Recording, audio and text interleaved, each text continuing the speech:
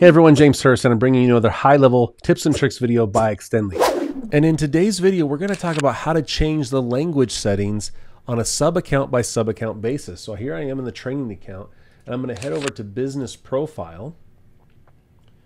And what you'll see here on the right-hand side under Platform Language, you'll see the different choices. Now this is going to continue to be built out, but let's just switch into Spanish, for example, and then let's hit Update. Now at the time of this recording, I was thinking, okay, am I going to hit update and hit refresh and then everything is going to change? Well, you know how HighLevel works, right? They're going to roll out, calendars and workflows, and the different teams responsible might make the changes when they get a chance to.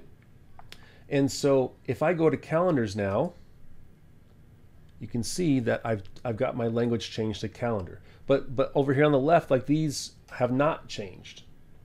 Right, so valores personalizados. Okay, so it's a work in progress, right? If I go to calendars here, maybe some screens haven't been updated.